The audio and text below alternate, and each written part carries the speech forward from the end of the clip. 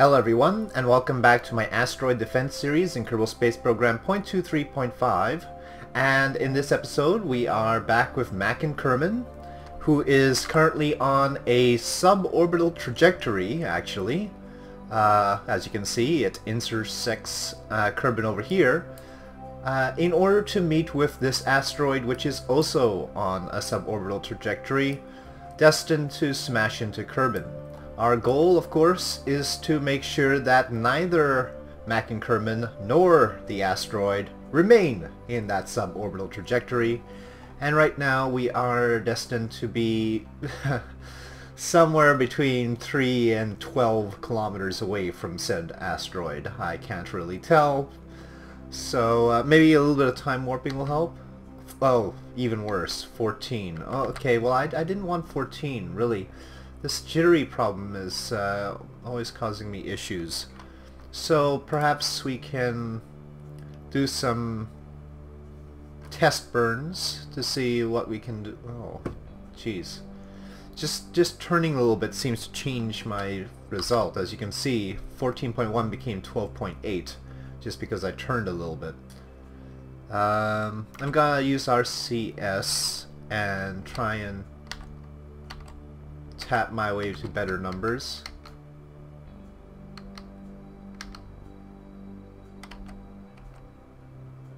Okay, those look like more single digit. Okay. Well, that's better. Let's see. 3.7. Okay, good. This is really fine-tuning. I think we might need to add an extra digit to the delta V requirements. Instead of just having point and a single digit, it might be necessary to go to the hundredths of a meter per second of delta V. Alright, well, it is a Class D asteroid, so it's going to be really hard to push around, but we do have a lot of fuel, so that's good. And all we can do now is approach.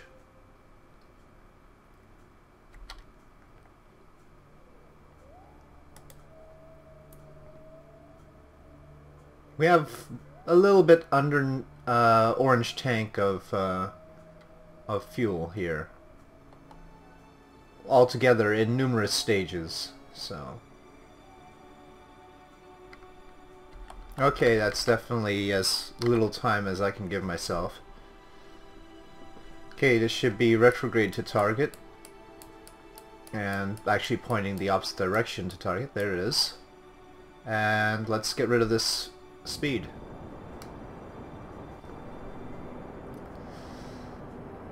It would not be pleasant if the asteroid just decided to ram us in the rear end right now. That would not be good. But I think we're alright. So happens that prograde retrograde with respect to the target is also in line with the target itself.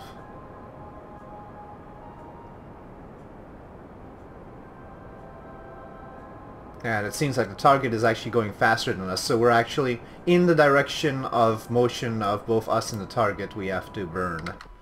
So that's very interesting. And we're gonna burn ourselves into an escape trajectory. But not one that we would ever escape from, because we are headed straight for Kerbin. Okay, we can moderate the speed of this. It's still pretty far away. Separation distance is... Actually, let's stop burning for a bit. We've burned away about half of the difference.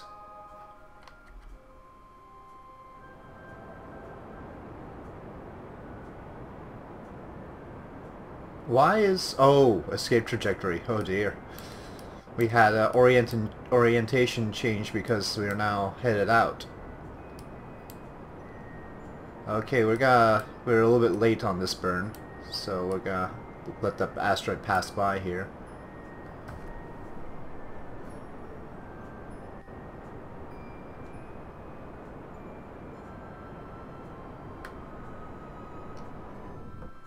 Okay. Okay, the camera's really... Okay, within a kilometer though. Not bad.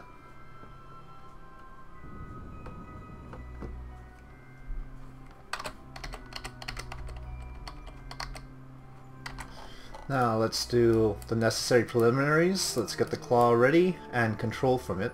Don't forget that part.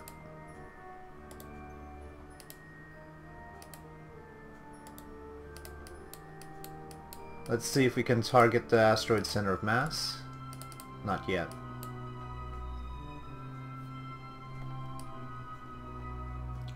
Unfortunately, the direction we're traveling in seems to put us in the shadow. Well, makes us shadowed with thanks to the position of the sun. So while we have our red lights, it's not great. How long do we have? Can't tell, really.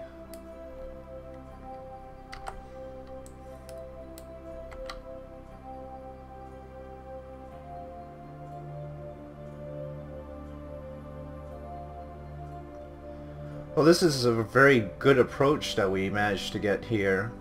Aimed directly for the asteroid, managed to get within a kilometer on our first encounter.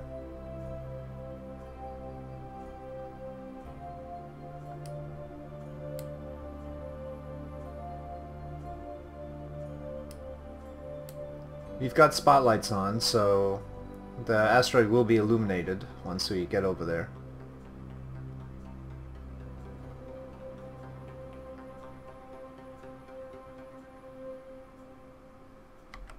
Okay, with us losing the ability to see our distance to the target, I think we should slow down a bit.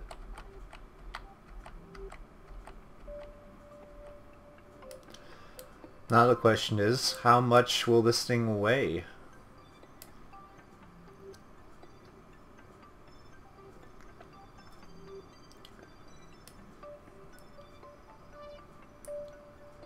And when you think about it, weight really is the problem because we are concerned about its mass in relation to Kerbin's gravity.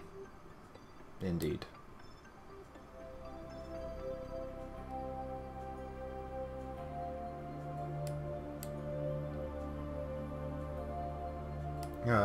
What just happened? We're not clawing anything, are we? No.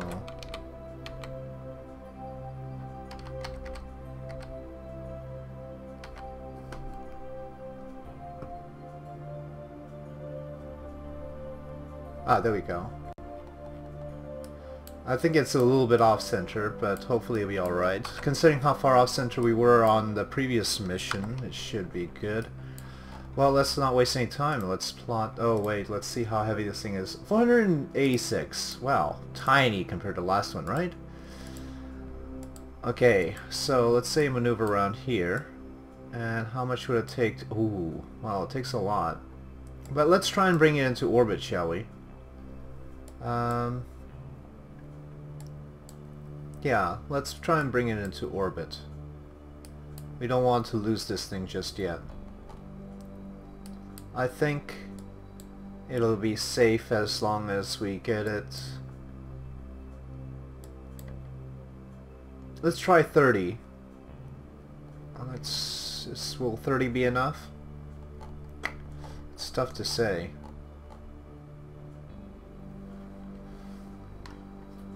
Will we even be able to get it that far? 130 meters per second is not cheap.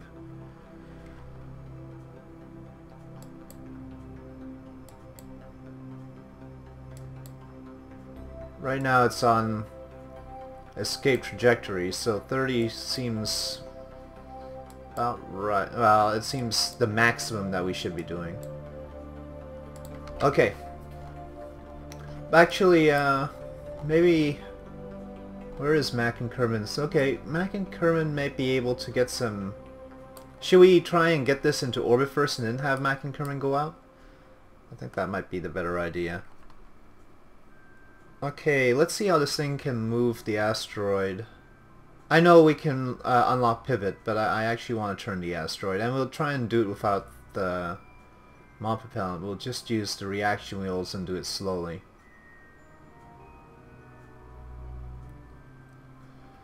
Well, we know doing it radially would cost 130. I should try at least to see what a plot that is not radial. but just a boost would do. Ah, yeah, it takes much more. Okay, good. So radial is right.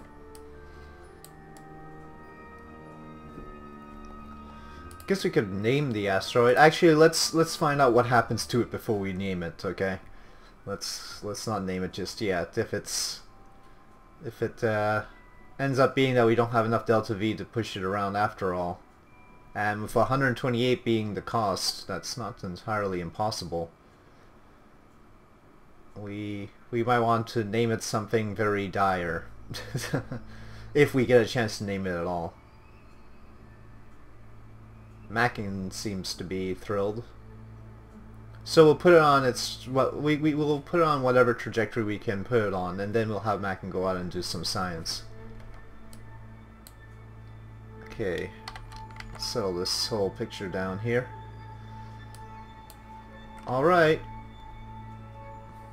I think we can go do this burn. Let's have RCS to stabilize things. Let's not go too quickly either.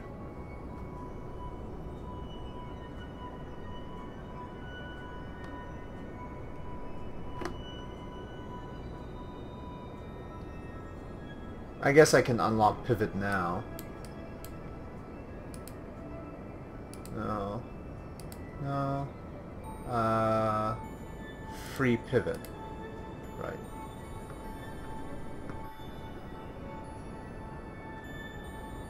Oh no, that's not a good idea. No.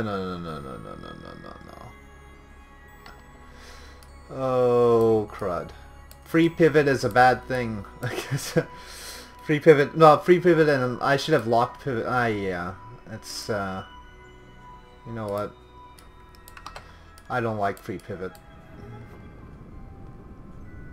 Let's see now, we do have to pay attention to when these tanks go, because this engine will still read that as fuel because of the center tank, but we need to know when fuel is actually run out in the outer tank so we can dump them and save that mass. Even though the mass of the asteroid is the main thing, there's no reason to be inefficient about this when we're in such a critical time here. As we get close to the marker, I want to burn quicker. As we deviate, I'll throttle down.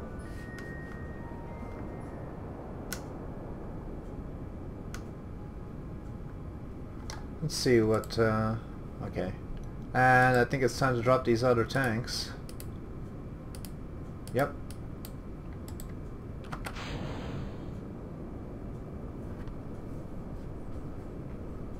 Okay, let's stop burning monopropellant. I think I can control this with just the reaction wheel. Maybe I should go a little bit slower if I'm gonna do that. Next time, more reaction wheels.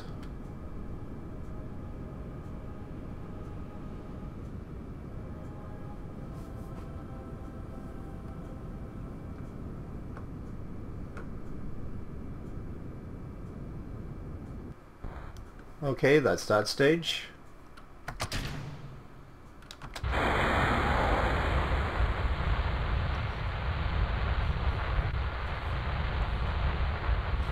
Ah, the thunderous roar of these little guys. Rock'em 2477s.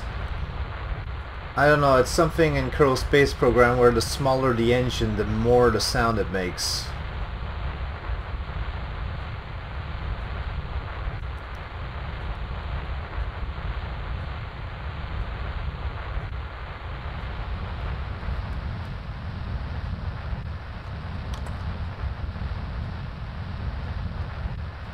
Obviously, as you get closer to maneuver node's fulfillment, tends to wander a bit. And that's just natural. And that's what's happening right now. I don't think I'm gonna use more mod propellant to chase it right now. I think what instead we'll do is we'll go to low power and see what's actually happening.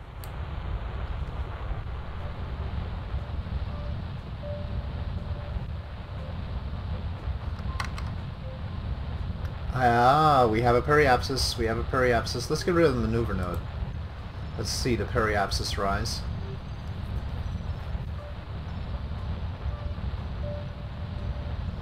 And I don't want to risk this thing crashing into Kerbin in the end, so maybe we'll be very conservative and let it escape if it turns out that... I mean, it's preferable that it escapes rather than smash into Kerbin. So maybe we'll go to 32 kilometers. And this is good because it looks like Mac and Kerbin will have plenty of fuel to get back home. So even if the asteroid escapes, he can detach from it and then slow himself down. But you can see this tricky business. Now that we see the periapsis, we note that there was only an hour and 12 minutes left. So can't be too slow about these things.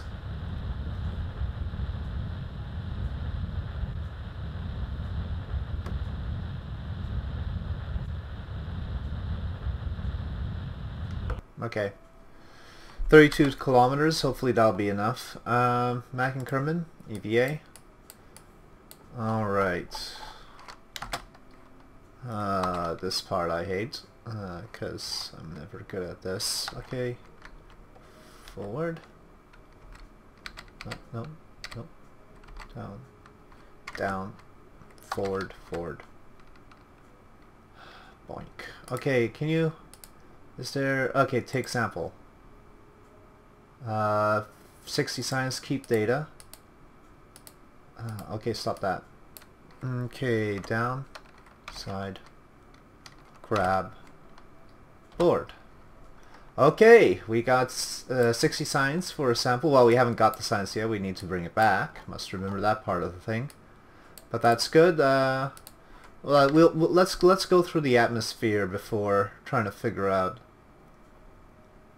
whether to rename this asteroid. So, how do we want to point?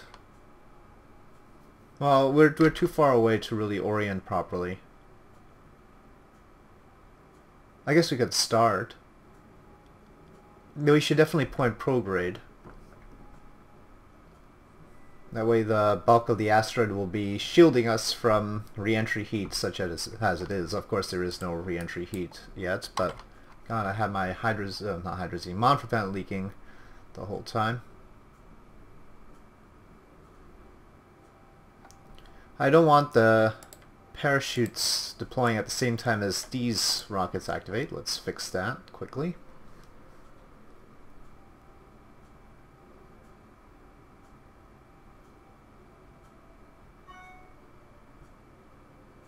Okay, looks like we're lined up. Let's see what happens.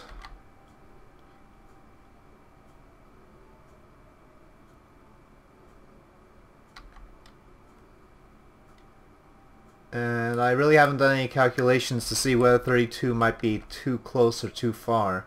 It's tough to do a calculation because we don't have... Well, we do have enough orbital parameters. We have the orbital speed. Oh heck. We do have enough information. So let me actually use the aerobraking calculator on the web so that we don't mess this up completely. Okay, it's a good thing I checked. The aerobraking calculator says 35 kilometers. So we need to do a little bit more boosting here. And we actually want to do it in the radial direction, don't we? If we do it straight up... Oh no, we can do it straight. Okay, that makes it more convenient. It probably costs more, but...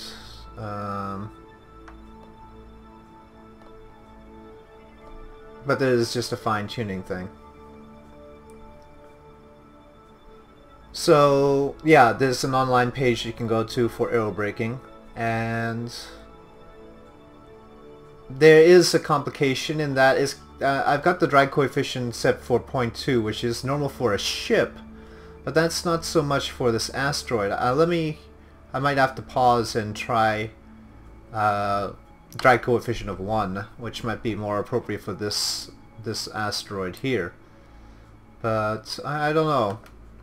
Shapes tough to tell sometimes. Okay, yeah, so let's push this asteroid around a bit.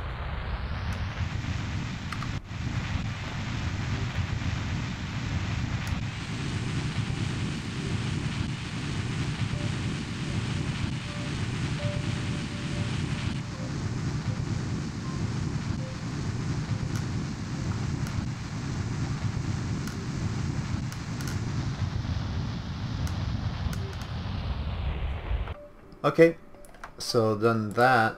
Let me pause and take a look at what the site says for a drag coefficient of 1. Okay, so for higher drag coefficient, it has it at 43. But that's a very high drag coefficient. But I feel like maybe we should put this up more. And that all that'll mean is that the apoapsis will be higher. So get it about, let's maybe split the difference and get it up to 36. I mean, not 36, 39.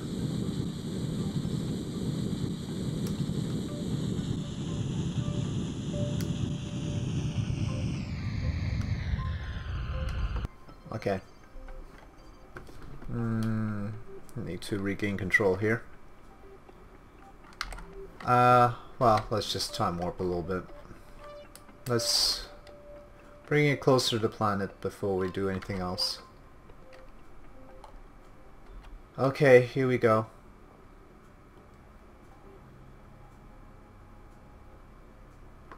Oh, at the other end we're gonna have to boost its orbit out of the atmosphere too. I hope we have enough fuel for that part. It's a lot of pushing around we're talking about. And remember, this stage that we've got right now is the last stage that's actually meant to manipulate this asteroid. The last stage is meant to bring Mac and Kerbin back home. Okay. Should be good enough shielding.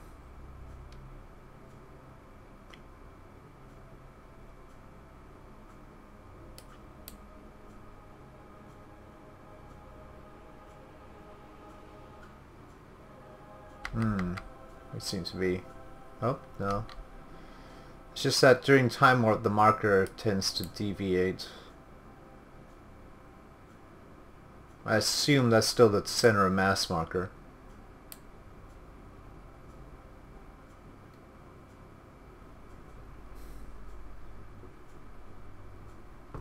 Well, here goes nothing, Mac and Kerbin.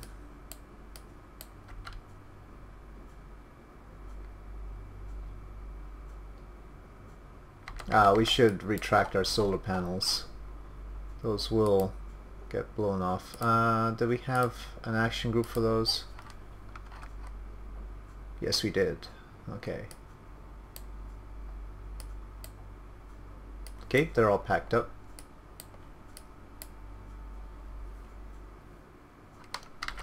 Now, what lucky continent will get to see this pass overhead?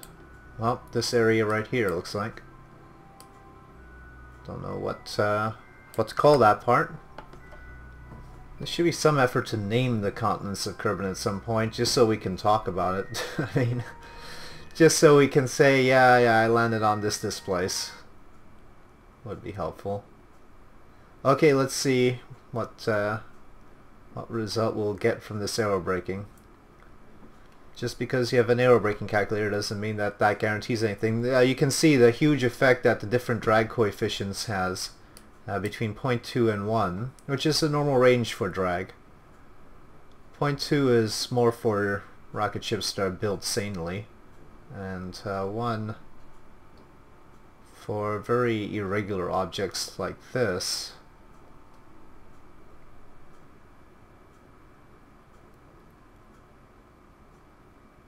Really, if we were going to try an aerobrake with an asteroid like this, the aerodynamic effects would probably spin it completely out of control.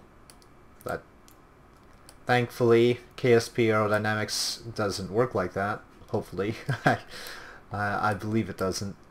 But if with Ferrum Aerospace, there's no way I would be trying this.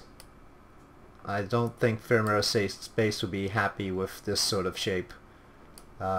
We would then be in some trouble.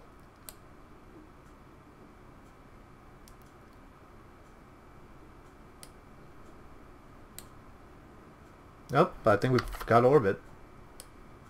Yes, we do. Okay, now we just need to make sure we get back up. Should be close to our periapsis now. Our periapsis dropped a little bit as we got pulled in. Oh, slight influence from the moon there, but past that. Now on our way back up, still being pulled in, but probably should end up in a decent orbit. Okay, so that part is done, but now once we get to apoapsis, we still have to boost the periapsis back up, and so I don't want apoapsis to be too close to plant because that'll just make it harder and harder to do that boost.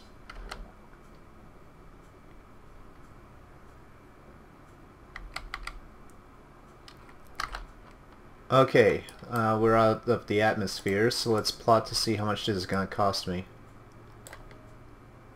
Okay, not bad. Let's say 120. Well, we could just burn out this stage since it was meant to be used for this purpose. But as a benchmark, let's say 120. Looks like we're nowhere near the maneuver node. That's to be expected. Okay, around here I want to at least find where my not prograde, well, really my prograde vector. It should be the same thing. I should be aiming at my prograde vector in order to do this burn. But what I meant to say was my maneuver node.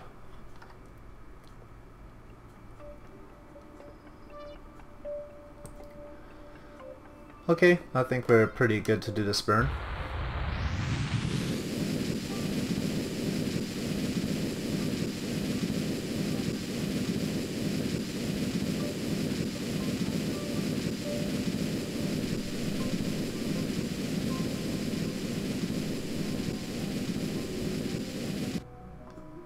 Oh dear.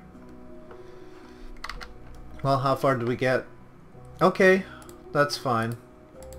I still want to save the final stage for Macken's return. This is still a safe orbit. It is outside of Kerbin's atmosphere. So yeah, that is a success. We'll actually bring this module down with us because we don't want to leave it as space junk. So with that, I think Mac and Kerbin will get to detach from this asteroid, which he has successfully brought into a safe orbit around Kerbin. It is time for Mac and Kerbin to return, I think. And doubtless to a great hero's welcome. After all, while Jebediah Kerbin might have proved that space flight was all possible, Mac and Kerbin just saved lives. So, or potentially saved lives. So yes. Oh darn, we forgot to rename the asteroid. Well, we'll have to do that on a separate mission. This Mac and Kerbin has done his thing. The asteroid is in its orbit, and all is well. So we'll save renaming the asteroid for a later date. We have to figure out what to do with this asteroid now that it's in such a tight orbit around Kerbin. Probably do have to do something with it. Yes, I think there will be future plans, but for now, Mac and Kerbin has to return for his parade. Okay. So, speaking of which, let's point retrograde now.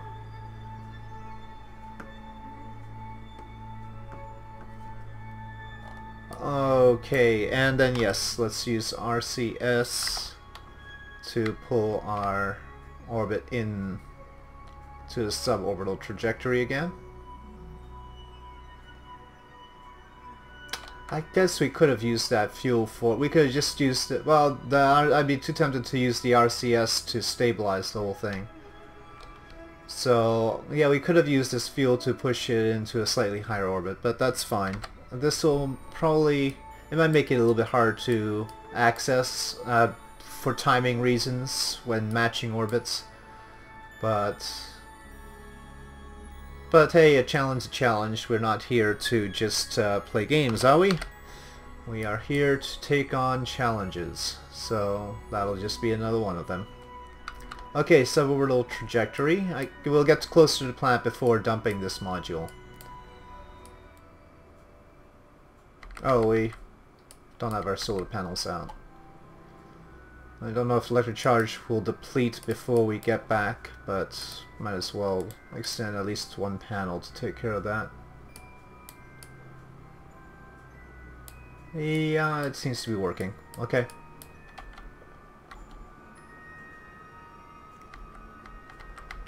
Okay, let's rotate.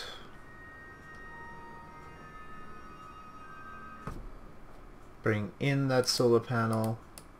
Hello.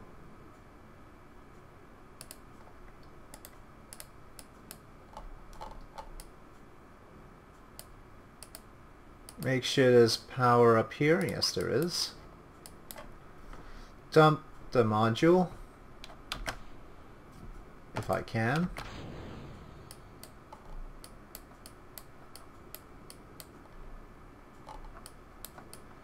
And hopefully everything else should be alright. Actually, I'm always worried about these rockets now. I think they might have contributed to issues in previous missions. We'll see.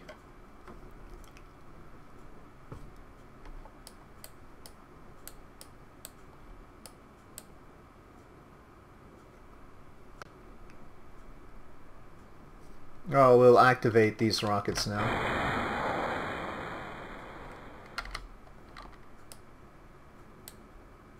Just in case the atmosphere isn't enough to bring us down, which it should be. I think we'll be alright. Can't quite see where we're landing. Looks like over water, most likely. Unless we get over here by that time.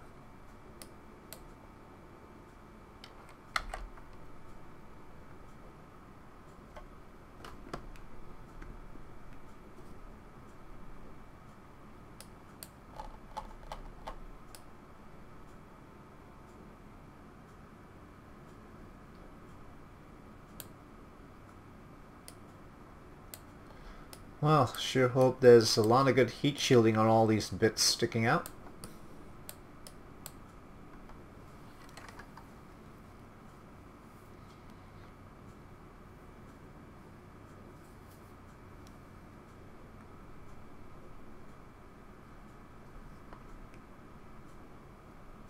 And that's us ready to land.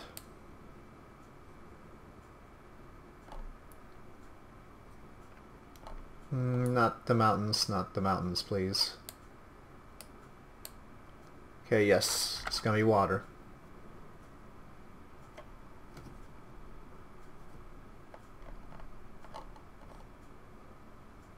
So yeah, we probably could have pushed that, well, frankly, with these tiny little thrusters, it would have been so frustrating to push that asteroid around. These 1 kilonewton thrusters, or they're not 1 kilonewton in this version anymore, right there. Oh, how much are they? Can't really see like this. I think they're what, 2 or 4? Yeah. These guys would take a long time to push around a 468, was it, ton asteroid?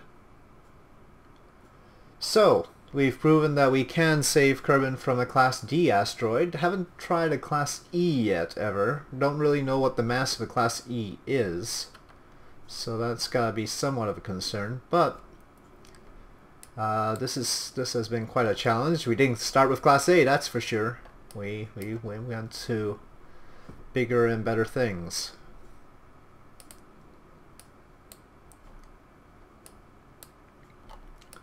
Okay, I think I should dump some of the fuel, in fact. Just to make me lighter, Mackin lighter for the parachutes.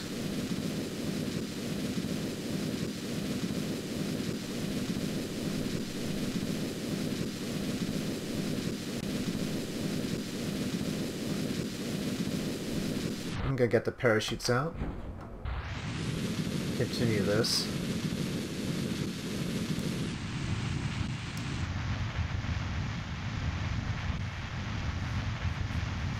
SAS off.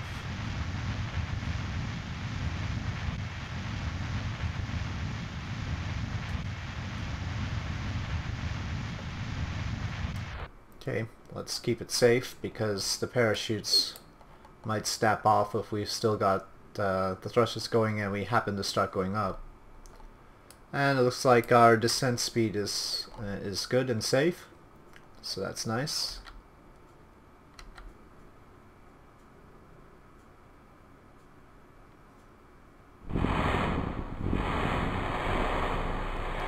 Okay, let's recover the vessel before saying anything else. And so there you have it. Mac and Kerbin, the first Kerbal to save Kerbin from an asteroid, the first Kerbal to single-handedly capture an asteroid into Kerbin orbit, and a nice orbit it was in fact.